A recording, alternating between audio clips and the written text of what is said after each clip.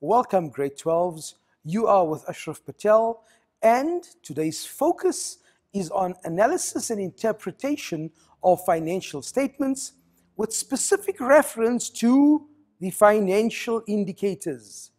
I can almost see the reaction on some of your faces. Why?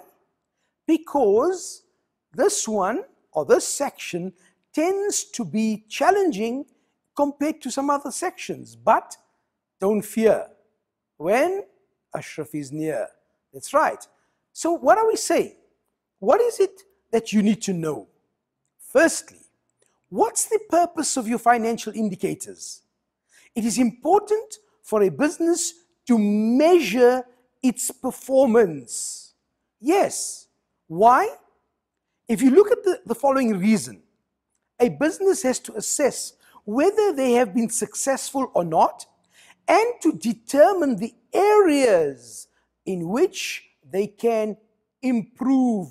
The operative word is improve, guys. What are the questions that we need to answer? One, how profitable is the business? Okay. Two, how well does the business control its expenses? Obviously, if a business controls its expenses, by minimizing your expenses, you are maximizing your profits. So keep that in mind. Should the owner be satisfied with the profit that has been earned, taking into account the amount that was invested in the business? Very often, you would think that a return of 10,000 Rand is good or great, but take all the factors into consideration and then make a judgment based on the information that you have available. Is the business in a position to pay off all its debts? Important. Why? Because if a business cannot pay off all its debts, then you would find that that business should or would face problems in terms of liquidity problems, in terms of solvency problems. Watch the terminology that I'm beginning to use. I didn't start off with that for a specific reason, to give you an overview, and we will then go into the specifics, and you can then be able to see the relevance of the financial indicators. Okay, then we have, can the business pay off its debts without any problems in the short term? Clearly, you can see there's a difference between paying off all its debts and the paying off of debts in the short term. Did the business handle its working capital effectively? Are there areas of improvement? Is there something that they can do better? Okay, so we have to take all of these into consideration. Now, before we do that, I want you, for the next 2 minutes, to list the key concepts that you would like me to explain, right, with regards to financial indicators. Just write down important things, or just from memory, what you think is important when it comes to the discussion on financial indicators. Go for it.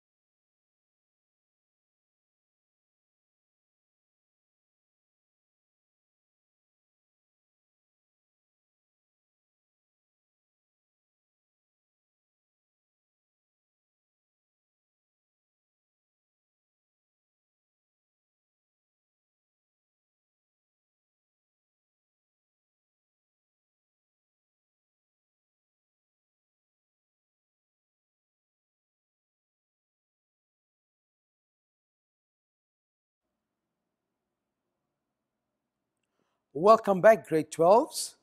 Let us see what are the concepts or the key concepts that you may have written down. The aim of analyzing and interpreting your financial statements is in order to determine the following. Now watch. We're now using the terminology that you are expected to know. Number one, profitability. One, how profitable is the business? Two, how well does it control its expenses? Talk about the operating efficiency of a business. With regards to this one here, you would look at the percentage of your expenses as a percentage of profits. You would compare from one year to the next year. You would then also look at competitors in the same industry and how do their figures, how do their indicators compare with yours. Then we go on to return. With regards to return, are the owners earning a good return on their capital that they've invested in the business? Now, obviously, what will the owners look at? Whenever you are looking at return, one would always compare this to alternate investments.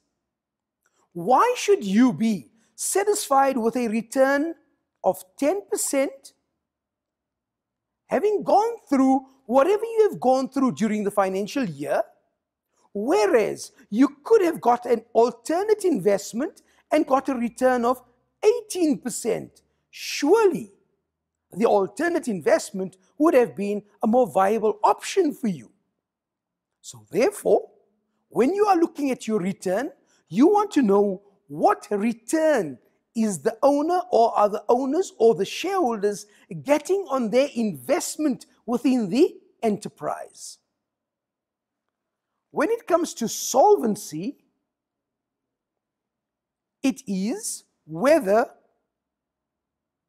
the enterprise can settle all of its debts. In other words, is this business sustainable? And obviously, if the liabilities exceed the assets, then this means that the business is no longer solvent, but it has now become insolvent. Okay? So this means, therefore, that this particular indicator or indicators that fall within the category of solvency would look at the ability of a business to settle all its debts. The next one deals with liquidity. Now the emphasis changes to what? Is the business in a position to settle its short-term debts? In other words, its current liabilities without any problems in the short term. Remember that these current liabilities can only be paid for from current assets that can be converted to cash. On a lighter note, in one of the exams recently, a candidate was asked to comment about the liquidity of a company, and this candidate spoke about Sunlight Liquid and all other liquid agents. Liquidity, grade 12s, is the ability of the company to settle its short-term debts. And yes, there are approximately 7 liquidity ratios. I'm going to give you 1 minute to see if you can name them.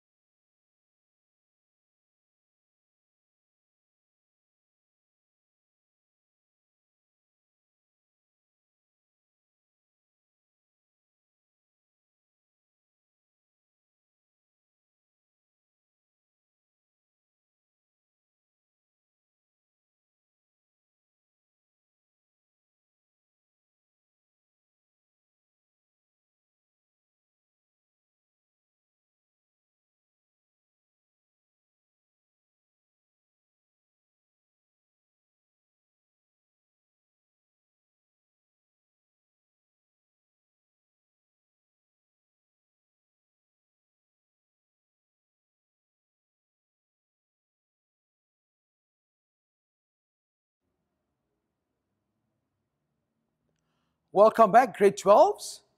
Let's see whether you have identified your liquidity ratios. 1, the current ratio. Current assets is to current liabilities. The 2, the asset test ratio, right? It's your current assets minus inventories is to current liabilities. Obviously, we're not going to discuss all of them. We're just going to mention them. We've mentioned the current ratio and the asset test ratio. Remember your stock holding period, your turnover rate of stock, your debtors collection period, your creditors payment period, and your net current assets. All of those indicators would fall within the ambit of your liquidity ratios. Okay, now we go on to risk. What is the financial risk of the company, and to what extent is the business financed on borrowed funds? Now, remember, when dealing with risks, we're talking about the debt-equity ratio, also known as the gearing ratio.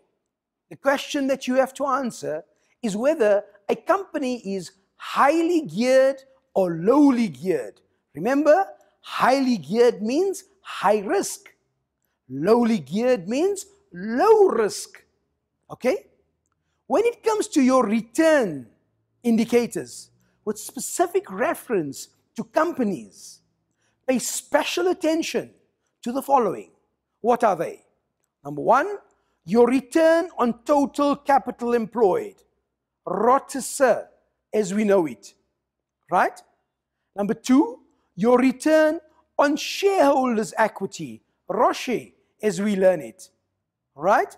Then you have your earnings per share, an important indicator, one for comparison, one to compare with last year and this year to see what is your trend. Is there an increase? Is there a decrease? Look at the terminology that I'm using. This is what you are expected to use in the exams. Then your dividends per share, right? Compare it from two companies within the same sector of the economy. Compare one company from last year to this year. Ask yourself the question, is there an increase in the dividends, or what is the percentage increase in the dividends? These are the types of comments that you are expected to comment on when answering questions of this nature in the exams. Then we have the net asset value per share. Now, what is this all about? Your net asset value per share is what we call the intrinsic value of a share. In other words, the real value of a share. So the question then arises, what other values are there of shares? Yes, you have what is called the market value, right? Now obviously, that's the value of the share on OMO. OMO? Washing powder? Certainly not, guys. OMO, open market operations. That means what is the price of the share as it is trading on the securities exchange? Why the difference between the market value and the net asset value per share? Okay, and by means of concluding this segment of our lesson today, remember that the average price that we calculate, that is done for calculation purposes only. And that deals with the buyback of shares, and like we have dealt with in previous lessons. Okay, guys, time to take a breather. Back in a while. See you soon. Welcome back, grade 12s. Yes, we're looking at a specific activity now, and in this activity, we are giving you 50,000 Rand. And we are asking you to choose and focus on two companies in the same industry. The question or the activity says, when answering the question below, compare the information given and quote the relevant financial indicators of both companies, percentages, ratios, or amounts. What are you expected to do? The focus is 1, compare and comment on the dividend payout policies of the two companies. Comment on the value of shares of the two companies. Right? Explain how this will influence your choice of company. Comment on the degree of risk and gearing. Explain how this will influence your choice of company. Right? And then obviously, you are asked to make a general comment on your choice of a particular company. Let's start with the first one. It says here, what information do we have? We are given the financial indicators of both the companies, as you can see, right?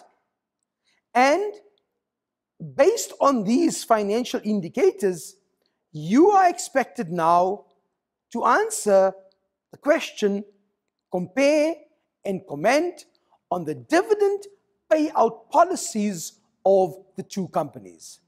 Let's start off with Don Limited. What do we know? If we look at our dividends, we find that for Don Limited, we have an earnings per share of 420 cents. Immediately I tell myself, fine, if that is my dividends per share, let me write it down here. My dividends per share is 420 cents per share, right? And at the same time, I know that, let's find the slide. There we have it. What do we know? We know that this company has a dividends per share of 360 cents. So therefore,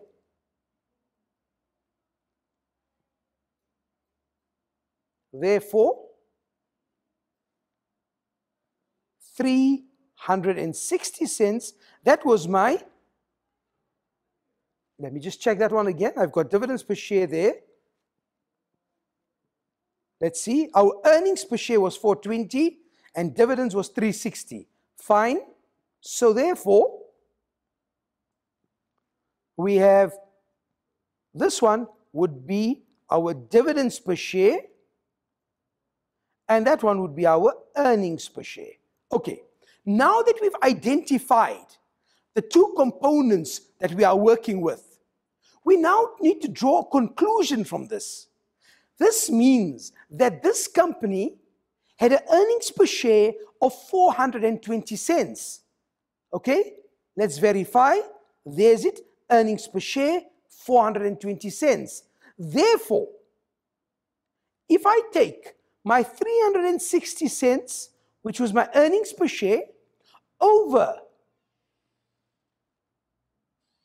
my dividends, let's do that again, sorry guys, the dividends per share is 360 cents over my earnings per share of 420 cents. Okay, let's just clarify this so we understand it. Take your dividends per share, which is 360 cents, over your earnings per share, which is 420 cents, and express it as a percentage. Right? Let's do that. Let's take our calculators and say, fine, we've got 360 times 100 divided by 420, and this gives us a 85.7, let's make it 86%. Okay, what does this mean?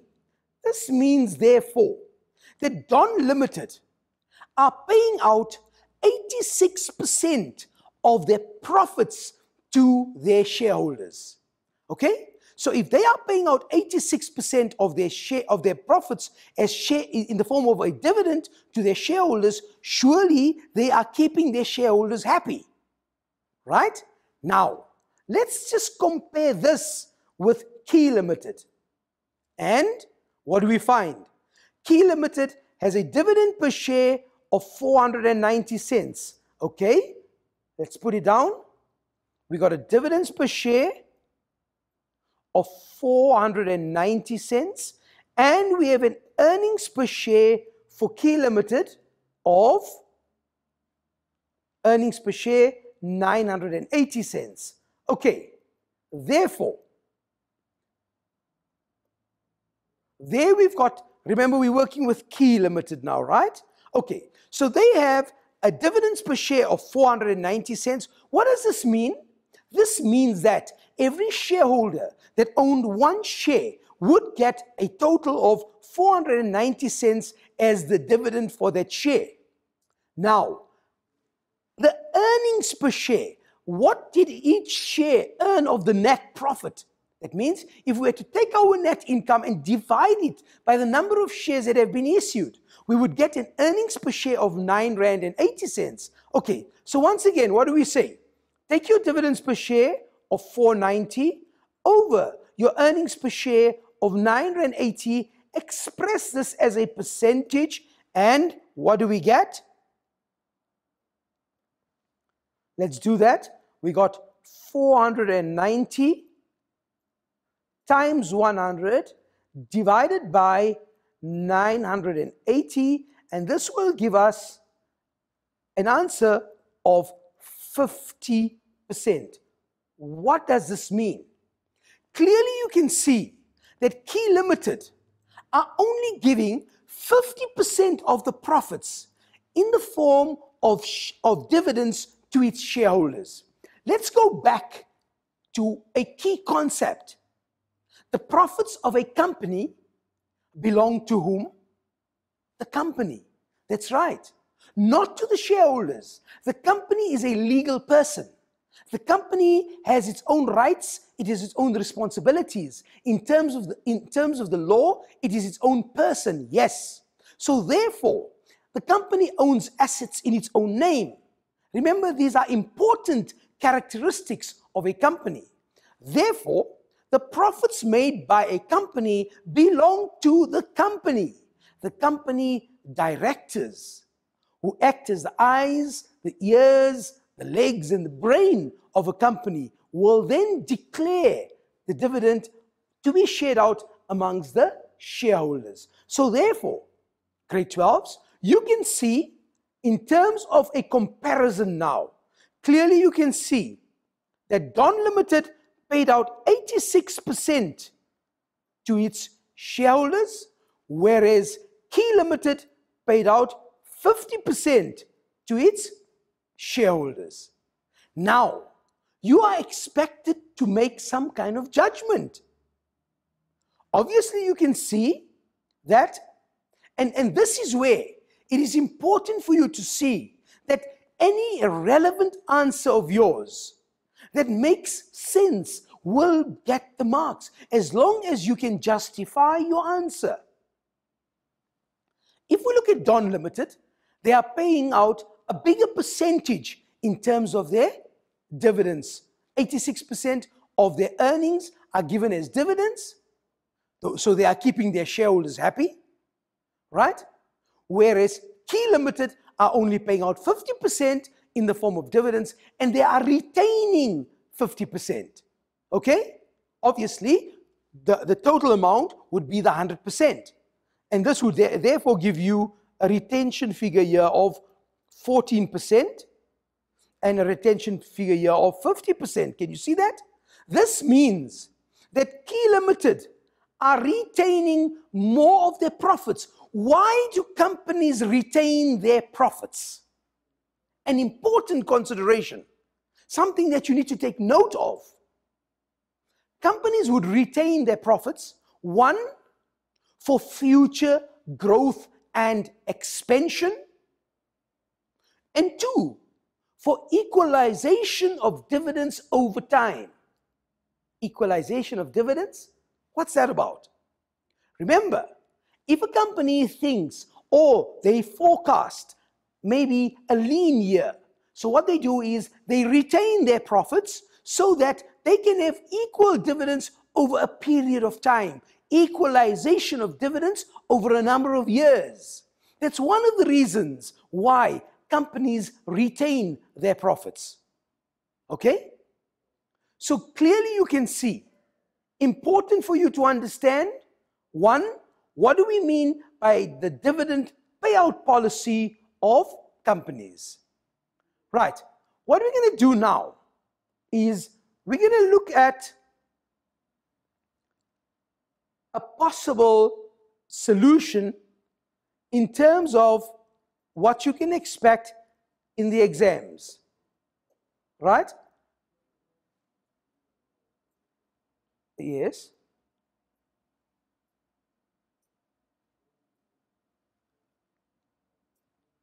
Okay, guys, so what we need to see here is that when we are dealing with Don Limited, what did we see? There's my dividends per share, there's my earnings per share, or like I mentioned, 86% of the earnings. And if you look at Don Limited, what can we say? They are distributing a higher percentage of the income earned, or Key Limited have decided to retain half of the EPS. Once again, look at Key Limited. What do we see?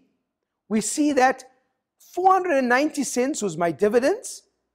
The EPS was 980. They distributed 50% of their earnings. And once again, they are keeping their shareholders happy by giving them good dividends. And here, this is what we mentioned as being very, very important. When it comes to the retention of dividends, we say that better long-term benefits, they're looking at the future, and also equalization of dividends over time. This is the point that I stress to you with regards to companies that are retaining their profits. So clearly you can see how important it is for you when you're laying out your solutions, when you are answering a question of this nature. Be clear and concise. Be clear and concise to the point. State what information you have. There's your dividends per share. There's your earnings per share. You can also state it as a percentage, like I've alluded to in our previous. Remember when we worked it out? The year we worked it out and we showed it as a percentage. There goes. That's where we got the 86% from. So, important considerations. Whenever you are answering a question of this nature, when you are doing a comparison, state the given information, use the given information to make a judgment call. Which company would you choose and why would you choose a specific company? Okay, important guys, make sure you understand that. But time for a break. See you in a jiffy. Welcome back, grade 12s. Yes, we are busy with financial indicators.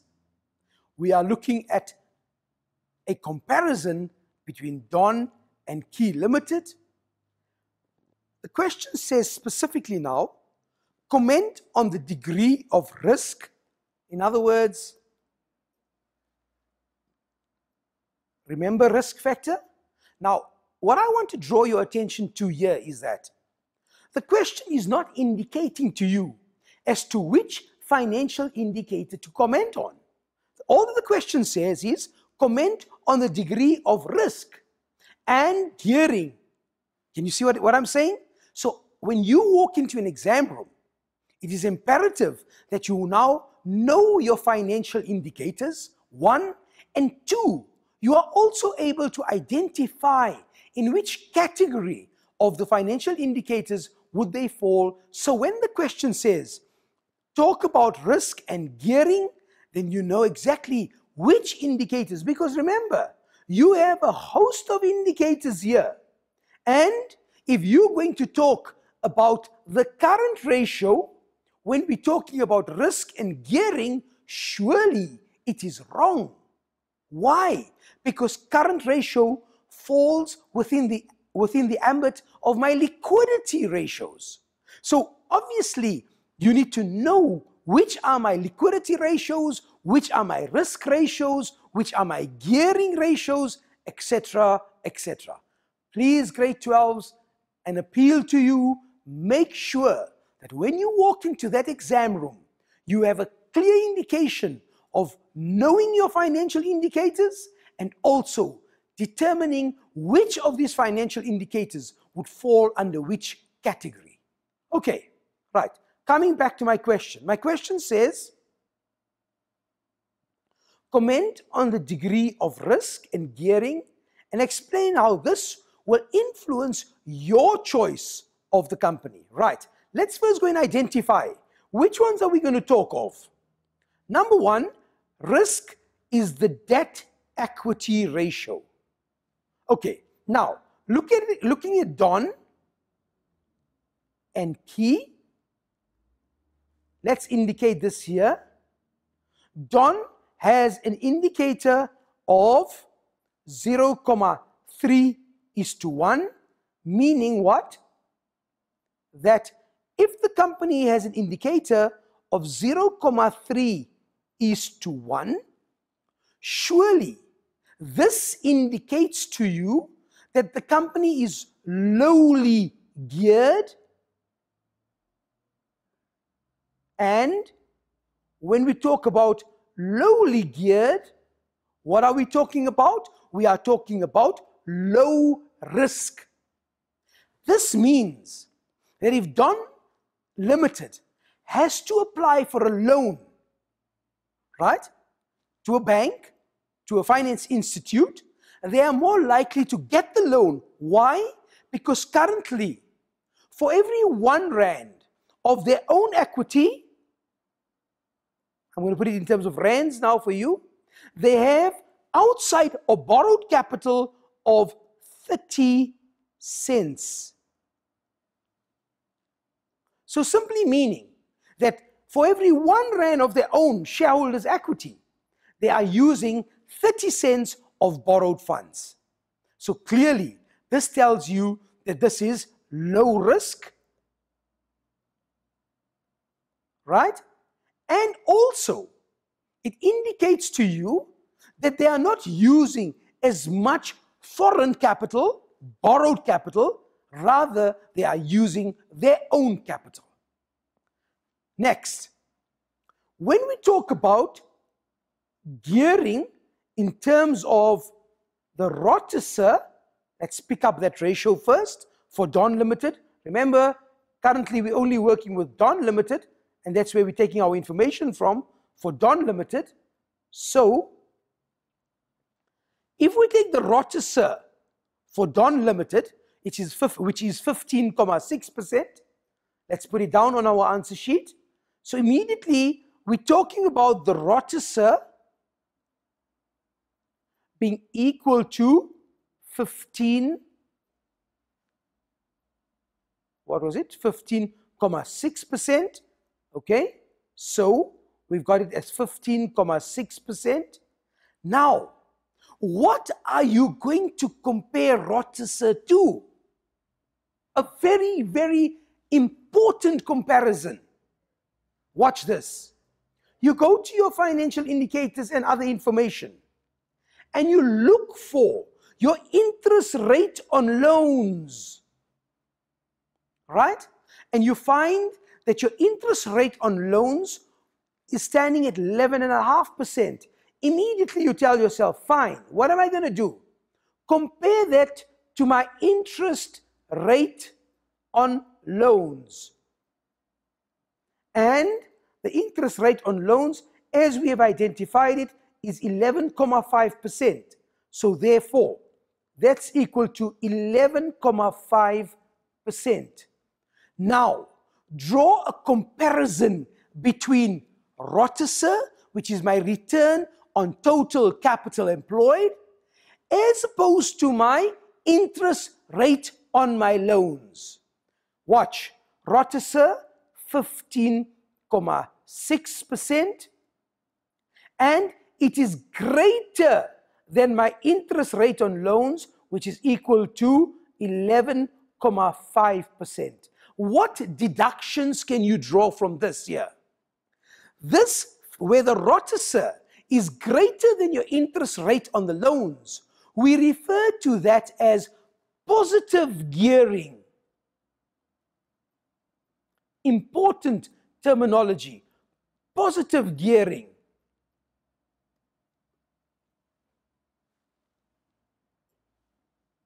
Positive gearing. That's it. Okay, what do we mean by that? What does this mean? Let's simplify it so that you can understand what we mean by that. It basically means that the company is taking out loans at an interest rate of 11.5%. That's the interest rate that they are paying on that loan that they are using. At the same time, they are using that loan and generating a total return on equity of 15.6%.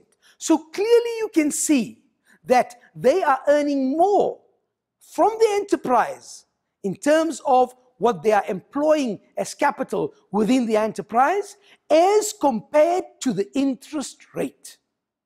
And this, grade 12s, is what we refer to as positive gearing. When what happens?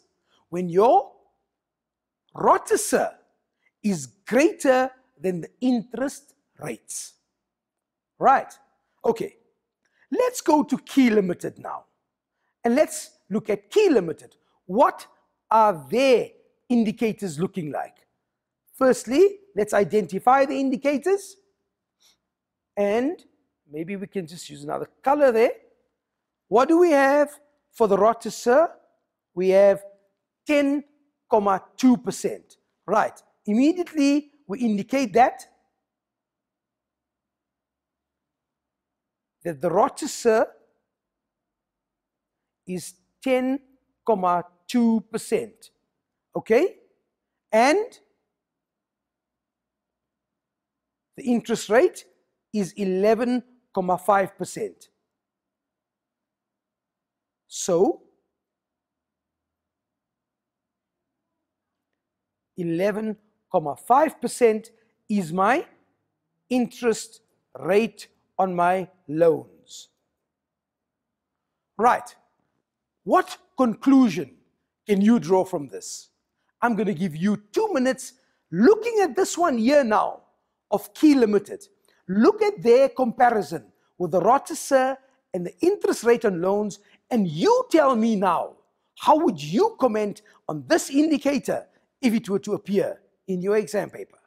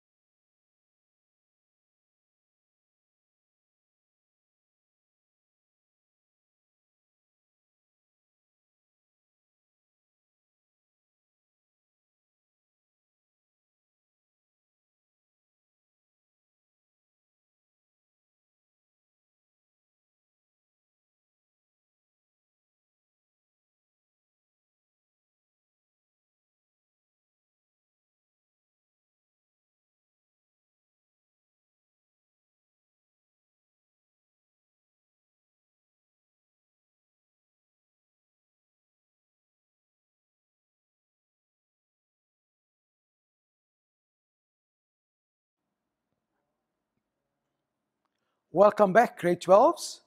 I'm sure you've drawn certain conclusions from the information that you have in front of you.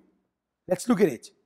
In this particular case, with regards to Key Limited, we find that the ROTICER of 10.2% is less than the interest rate of 11.5%. See that? Is there a difference between Don Limited? What was greater? Your ROTICER was greater than your interest rate. What do we find now? With Key Limited, we find that the interest rate is greater than the ROTICER. Or, said other words, the ROTICER is less than your interest rate. Meaning what? This means that the loan that you are taking, you are employing that loan, you are using it, you are generating a return of 10.2%, which is lower than the interest rate that you are paying on that loan.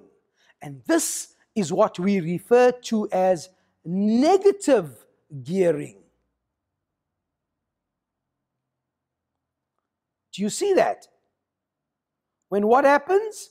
When your ROTICER is less than your interest rate. Okay? This means that under certain conditions here, it would be better to pay off the loan rather than use the loan and pay a higher interest rate, because we're only generating a return on total equity of 10.2%. Right. With regards to the debt equity of Key Limited, let's see what it shows us there. You've got a debt equity ratio of 1,6:1. Right? What does this mean? If I have a debt equity ratio of 1,6:1, what is it telling me? It is telling me that, one, you are using more of borrowed capital, because remember, this one is borrowed capital, or your non-current liabilities is to shareholders' equity. Right. While we're at it, let's clearly identify what makes up shareholders' equity. Shareholders' equity has two components to it. And the two components are ordinary share capital plus retained income. Yes, those two make up your shareholders' equity. At the same time, you're comparing it to, and you're expressing it as a ratio. What is your foreign capital? What is your non-current liability? In this instance here, what does it mean? It means that for R1 of equity, our own funds, we are using R1.60 from our external funding in the form of non-current liabilities. Right. This then tells you that this company is highly geared. Now, please, please, please, I'm appealing to you. Do not confuse yourself with positive gearing and negative gearing, because that relates to, let's go back. When we're talking about positive gearing, we're talking about ROTICER and the interest on loans. Remember that. When we're talking about being highly geared and lowly geared, what are we talking about? We're talking about the debt equity ratio. This means that this company has high risk. Why high risk? Because they are using more external funding than internal funding. What do you think? If this company had to apply for a further loan from a finance house, and if you were the finance house, would you have forwarded the loan? Think about it. Certainly not. Why? Because already this company, for every R1 of its own equity, it owes to foreign finance houses a total of 1 Rand 60, meaning that this is a highly geared company and it has high risk. Keep this in mind. When you are talking about loans, when the question asks you about the risk factor, when the company asks you whether you would take out more loans or whether you would sell more shares, these are the types of indicators that you have to use to justify your answer. Right. In concluding, remember, you also have to look at, obviously, other financial indicators of relevance. What would you talk about if you were asked to comment on? You can talk about the net asset value per share, compare the two companies. You can talk about the market price of the shares. Obviously, you can see in terms of Key Limited, they have a much higher market price, although higher than Don Limited, but relative to the net asset value per share, it is lower. Look at Don Limited. Their net asset value is 3 Rand 10 cents, but the market price of that share is 400 cents. These are other factors that you could be asked to comment on when answering questions regarding analysis and interpretation of financial statements with specific reference to financial indicators. In conclusion, guys, make sure, 1, that you know your financial indicators, and number 2, also know in which category those financial indicators would fall under the ambit of whether it's solvency, liquidity, risk, gearing, etc., etc., etc. Okay, guys, from the accounting team, that's myself, Ashraf Patel, James, and Avi. We wish you an accounting-filled weekend. Until we meet again, keep your feet on the ground, reach for the stars, and be an accounting shining star. Goodbye.